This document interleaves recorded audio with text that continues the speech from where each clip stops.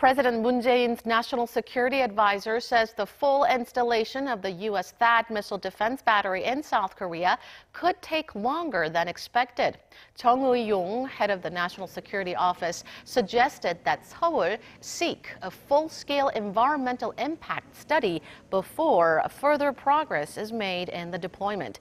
Chung's remarks came upon his arrival in Washington, where he is due to hold talks with senior U.S. officials and make arrangements for a summit between Presidents Moon and Trump. The THAAD battery in Korea achieved initial operation capability in late April with 2 launchers, and 4 additional launchers have since arrived to beef up the system.